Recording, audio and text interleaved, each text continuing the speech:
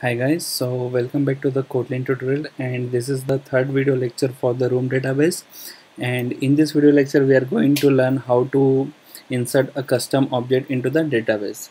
So what types of object we can store, like if you want to store the integer, float or long string, so we can easily store into the Room database because this is the supported types that provided by the SQLites. But if you want to store the date, or if you want to store some array list, or if you want to store some custom objects, so it is it is not possible to store this information into the SQLite. But in the Room database, with the help of Room database, there's a type converter is there. So with the help of that one, we can store this into the database. So let's start with this, and we can learn how to store this information. So we have already created one type converter, so we just copy this code and we will understand here. So new class, so in that one we have just copy this code, and here we will understand. Okay, so here we have to write the type converter, and there's a two types here. The first is take as a date parameter and convert it into the long, because long is supported by the SQLite. And another is that taking the long value and convert it into the your required parameter. Okay, so now we have the converter. We have to use the type converter annotation. So this annotation will be read by the room database. So here we have to define in our database is a type converter @type converter,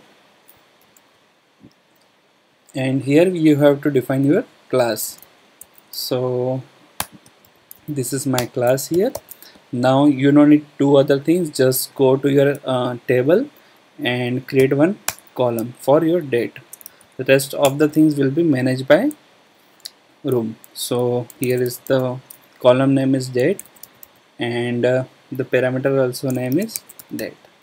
Okay, now we have to go to our main activity, and here we have to create the data object. Okay, so let's check activity. We have to clean this activity and launch as a fresh. Okay, so terminal is open. Let's run this one.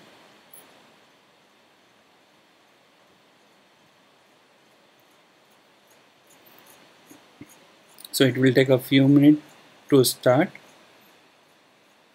And after this date converter, we will learn how to insert a multiple converter into the database and how to insert a custom converter. Okay, so once the Gradle will be completed, we will start the array list.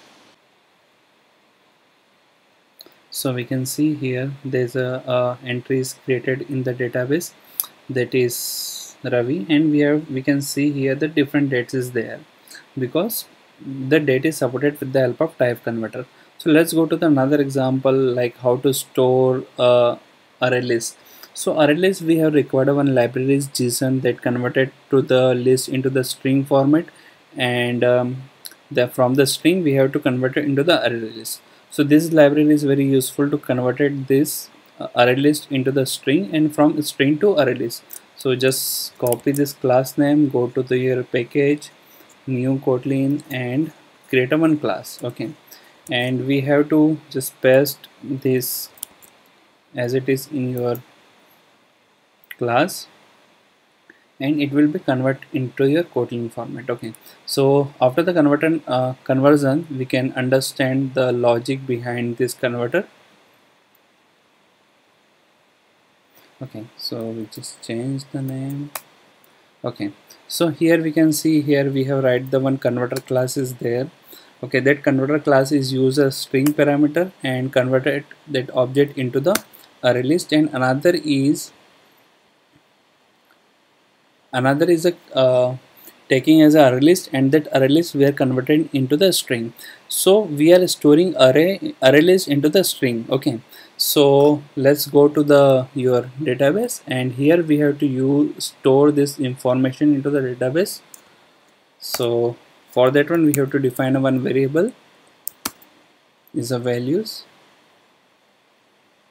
and in that one we have to set the multiple converters. So array of, and in that array of we have to set one by one each converter. So first is ArrayList converter,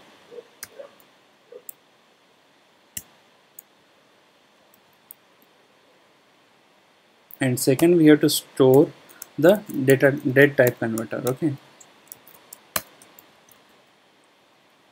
so we have completed the storing this information, and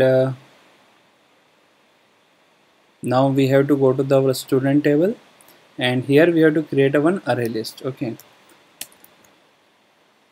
so the column info is list, and here we have to define is random list,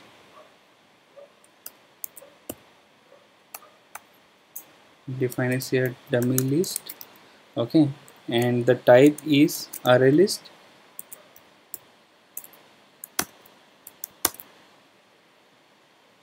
and type is string. Okay, now we have to go to our main activity, and here we can see the list object is already ready here. Just we have to pass into the student object, and now it's done.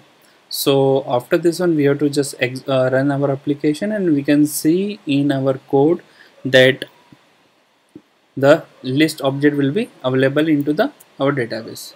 So before that one, first we have to clean our database, because we have to change the schema.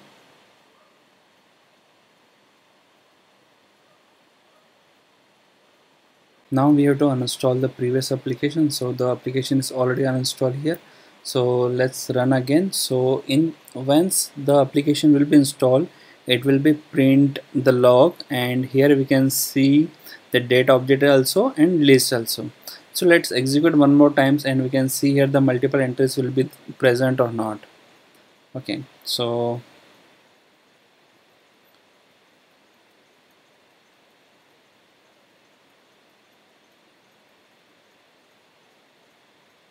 we can see here once the application will be installed again.